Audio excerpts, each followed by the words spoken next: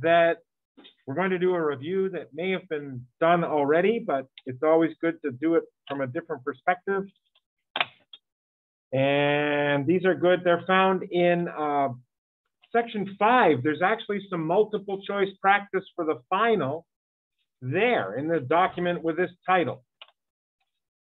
And cis-4-sec-butyl-1-hexyl-cyclohexane. You got to make sure we're talking about the right molecules. And they all have groups on 1 and 4. One of them is not a chair at all. Not a chair. So don't pick that one to be the most stable. And some of them are trans. So don't pick those for the first question. Up and down, trans. Cis, trans. I know you really want to pick C because it's very stable, but it's not the right molecule. This one's down and this one's up.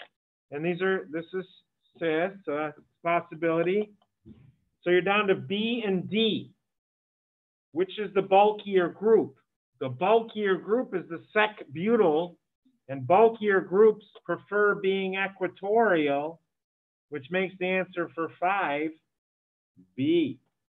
In D, the bulkier group's axial. That's not good news. It's suffering from 1,3 diaxial repulsion with that H and this H. Okay. Now, which molecule in question 5 is the most stable is another good question. I'm liking C. It's got both groups equatorial. And then 7, sorry. Don't pick E. It's not a chair at all. In this question, I want the least stable chair. So don't pick this. It's called a boat.